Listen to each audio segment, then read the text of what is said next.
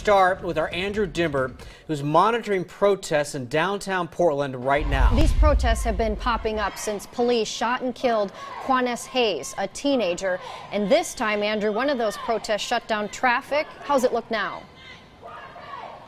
Yeah, well, Jennifer, Dan, I can tell you that the protesters have been spread pretty thin, but now they've made their way from the Portland building to the Justice Center, now outside of Central Precinct. Now, we do know there have been at least 2 arrests, but since we reported those 2 arrests, we saw one other man get taken into police custody. This for what looked to be him dropping off a large bag outside of the federal building. Police responded in riot gear and in numbers, and we saw them take away that man. Since then, police have given the protesters their space. They've been marching around in circles around the Justice Center and around Central Precinct. We also know that there are some riot police set up near the Hawthorne Bridge, but the protesters have expressed that they don't plan to take the bridge, and right now they're making their way back to the Justice Center. If you take a look at some of the protesters that are left over, they are pretty young, teenagers, early 20s. We saw a girl as young as 10 years old in this crowd. They're continuing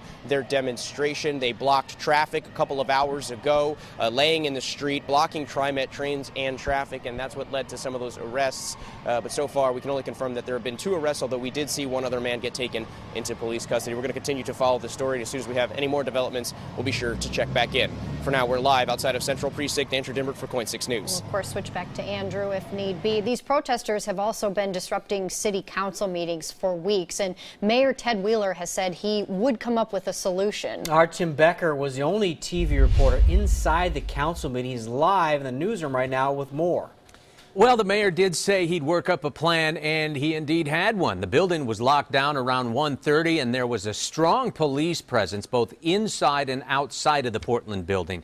They made sure that chaos did not even make it inside of the building today. Now, as you have just seen outside, there was a group of about 50 protesters that wanted to get in there and cause some trouble in city council, but security guards able to keep the place locked down nicely. It was just 2 weeks ago that a new ordinance was approved allowing city leaders to throw out disruptive protesters from meetings, and it's about more than just interrupting city business anymore. It is about a safe workplace. This week, Commissioner Nick Fish had a staffer quit, saying the stress of the protest triggered PTSD that he has had for decades. And just last week, the commissioner told his entire staff to stay away from those meetings.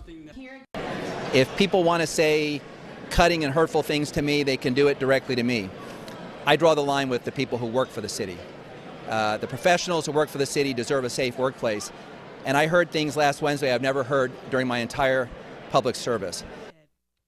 The problem reached a peak last week when protesters signed up to testify and used the platform to verbally attack and belittle and swear at Mayor Ted Wheeler, who rather than react then with ejection and getting them out of there, chose to rather to listen and then thank them off for their testimony. It has not indeed been an easy start for Ted Wheeler in office. Commissioner Nick Fish telling me he has served with 4 mayors now, and none has had a more challenging first 3 months in office than Ted Wheeler. Back to you.